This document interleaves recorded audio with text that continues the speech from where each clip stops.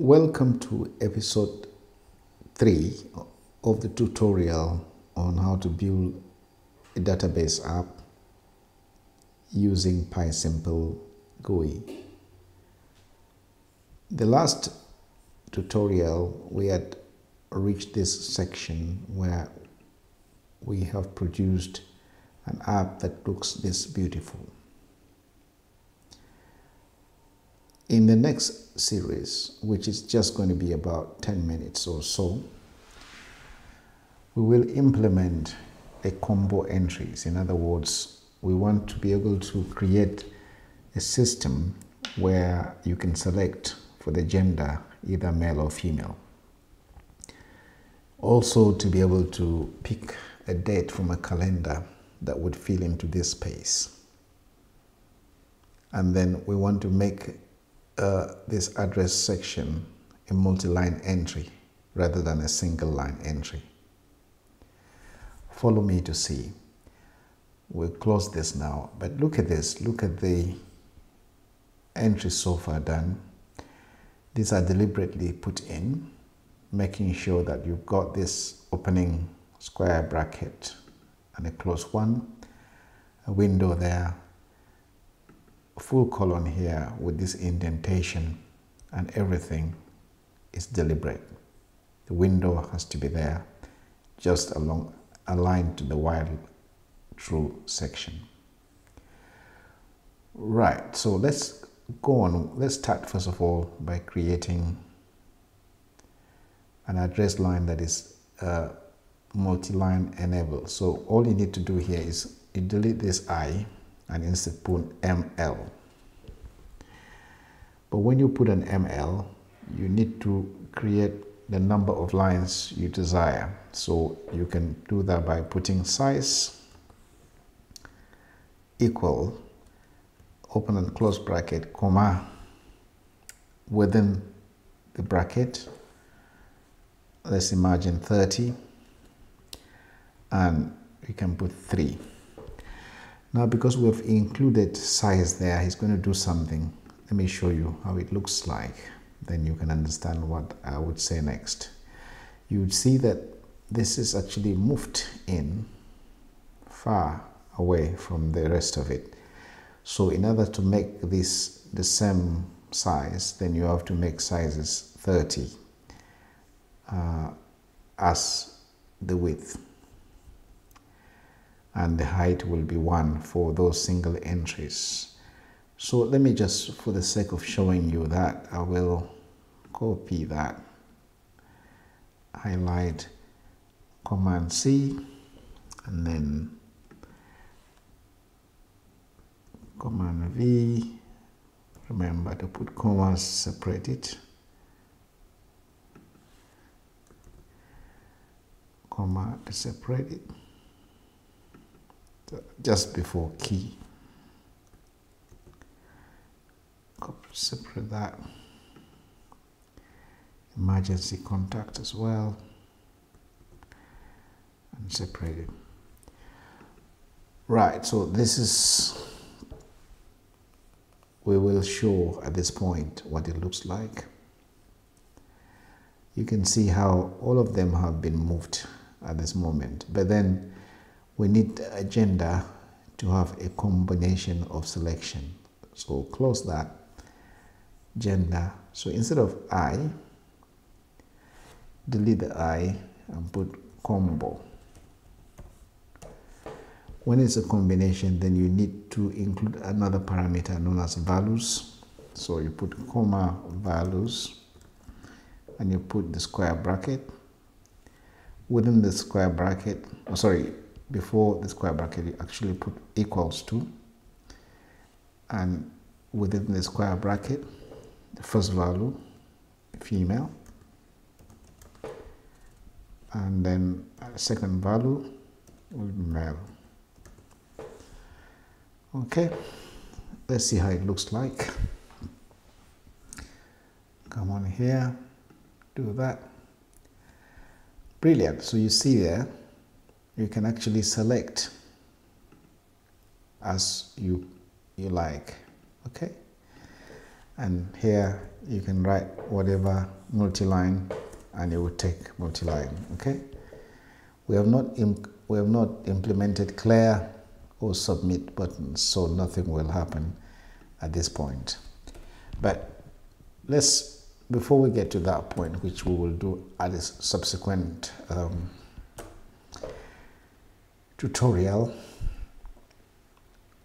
what I want to show is to create a calendar point here, then which we will pick up and then populate this area with it. Okay, let's do that now. So we're going to change this line of code here, the date of birth. Okay, so just watch what I'm going to do. Instead of this T, you're going to put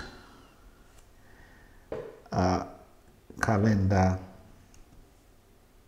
button. Okay, and within that button you want to convert all of this date of birth into a button text. Text equals to that code there will convert this information onto a button text. Okay, so it will be date of birth, and we need to format this in such a way that it would pick up dates and put in a particular formation.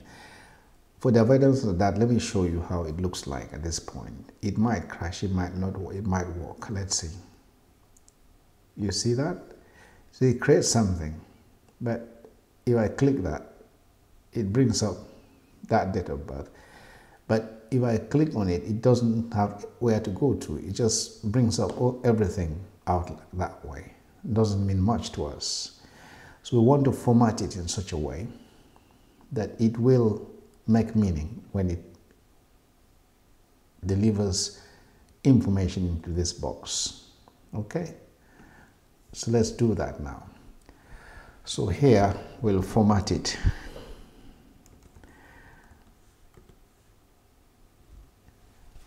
Format equals, and the formula to use is you put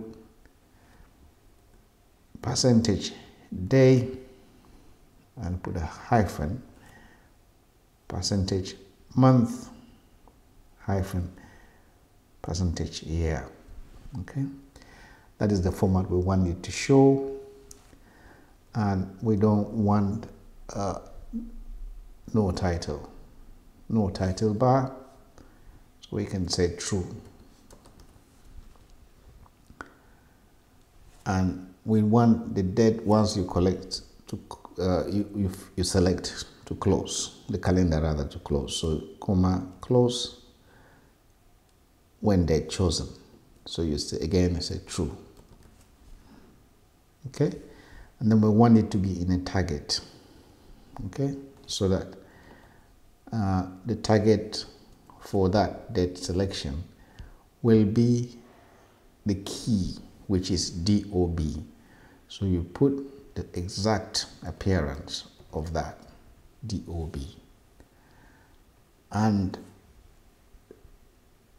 then you want a default date, because you don't want to go backwards too many very long to select the date of birth of persons.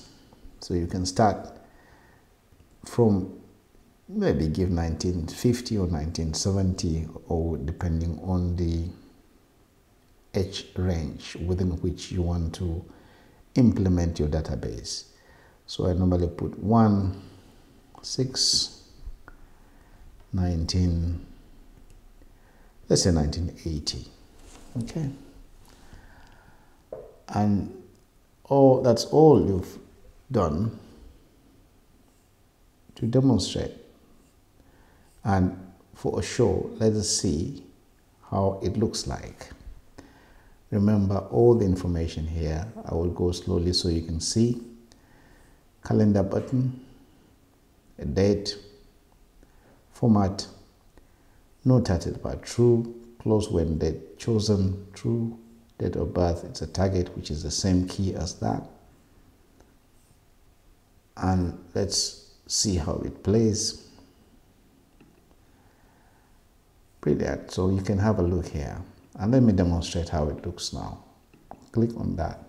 So you see January 1980 comes up and the default date is that way. So if you need to go backwards, it's not too much, neither is it too far off, depending on the age range. And you can select, you can move the years and then move the months that way and select the date. And it does not come with all those excess information. And of course, you can choose one of the genders, fill the rest, and put the phone contact number here. And that's all. Good. So in this